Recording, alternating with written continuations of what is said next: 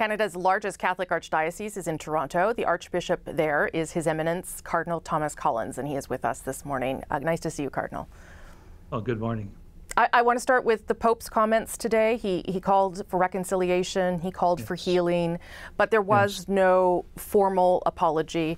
How do you interpret those words this morning? How should we interpret them? Well, I think the Holy Father is, seeking reconciliation, healing, as are we all. And in this, he's following up, and his predecessor, Pope Benedict, in 2009, met with leaders of the Indigenous community in Canada. This is a long process. We're journeying together with our Indigenous brothers and sisters, and so I think it's an important step forward. But I think that we need to continue the journey. Do you see it as a step towards an official apology that perhaps the Pope would even make on Canadian soil? Well, I think it's very, I don't know about on Canadian soil, it's difficult because, for one thing, his age, but also these great, big journeys of the Pope, these big visitations and things, they are very complex, they're very high profile. Sure. But I think that the much more important thing is the day-to-day work, quietly, gently, and that's happening ever since the very clear apologies to those who ran the schools in 1991, and I quoted from one of them at Mass this morning at my cathedral. And then the work, specifically what Pope Benedict XVI said, and now this is a step by Pope Francis advances us further.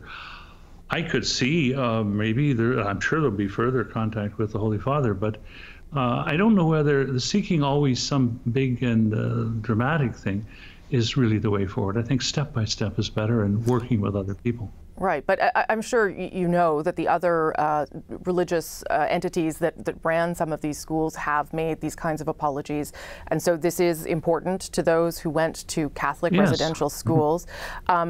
Do you feel? Yes, that's why. Yeah, do you feel it is necessary, this kind of apology?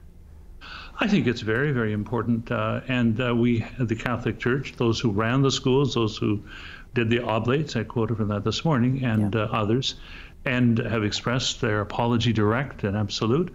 The bishops of Canada have done so in different ways. The head of our conference did so, expressed that sorrow for the suffering of the people. This has been happening for over 30 years, and it's also what Pope Benedict did.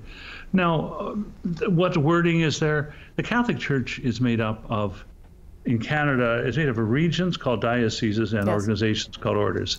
There are 70 regions and about a couple hundred orders. Some of them were involved in running the residential schools, and I think all of them have quite explicitly, directly apologized. Right, and not to belabor this, Cardinal, but there is a difference between a local diocese making an apology, which would be important, and the head of the Catholic Church, the Pope, making the apology on behalf of the head of the Catholic Church, no? Well, the Catholic Church is made up of all these different communities. I think it's something we need to work forward towards, and I'm sure that it would be very good to get together with Pope Francis, although we're kind of held back by COVID right now. People wishing, this sort of a dramatic and simple thing. I think that the key thing we're trying to work on, and where we're working with so much in the last while, is to work together with all our Indigenous brothers and sisters, and I must say that has been a very fruitful and good thing. So on the other point, of course, that the Prime Minister spoke about on Friday is access to records, which continues to be a problem for many residential school survivors and for the people trying to sort of recreate what happened or better understand what happened. The Prime Minister even suggested that the Canadian government would be prepared to take the Catholic Church to court, although he hoped that wouldn't be necessary. What is your understanding of whether other dioceses, whether the Vatican itself has other documents and is willing to provide those documents to people? I think those are extremely unhelpful remarks by Mr. Trudeau and uninformed. As we can see, for example, in the sad situation we're dealing with in Kamloops, all of the records are available at the Museum of British Columbia. I think that, as far as I know, there may be some exceptions, that the records of the Catholic Church have been made available. He may be misinformed. If there's any Catholic group that has not made the records available, they should, obviously, they should do so. And the idea that there are some secret records hidden in the Vatican, I mean, if he has some indication there are, well, I'd like to hear it. Well, but I think this is not a very, I think those are most unhelpful comments. And they're based upon misunderstanding. I presume it's misunderstanding. And I think it's we need to be fair and clear about that. No one that I know of is trying to hide records. If anyone is, they shouldn't. Okay, but that's what you know, and I would imagine the Prime Minister knows a few things too about the documents. You're saying that there are no further documents the Catholic Church needs to release in this country that would be important to understanding the history of residential schools? Because it's my understanding that it's been very difficult to obtain documents, and that all of them are not available. Maybe it's because they've been destroyed. I'm not sure. Well, I think the government destroyed quite a few documents some time ago. Yes. So I think perhaps Mr. Trudeau might perhaps meditate, reflect upon that. As far as I know, I mean, I don't know all the different dioceses of Canada. There were about 16 of the 70 dioceses and about 35 or 6 or so of the many religious orders that were involved in the residential schools. I know that many have provided all the documents. If they haven't, they should. It's as simple as that. Yes. They should. I guess I don't know of any that haven't. I guess I'm Cardinal, respectfully asking whether it's helpful for you to say that the Prime Minister's comments are unhelpful, given that it is the Catholic Church that has not been overly cooperative on the path to reconciliation, whether it be an official apology, whether it be the money that was asked for in terms of reconciliation, or whether it be the documents that many people believe are still missing.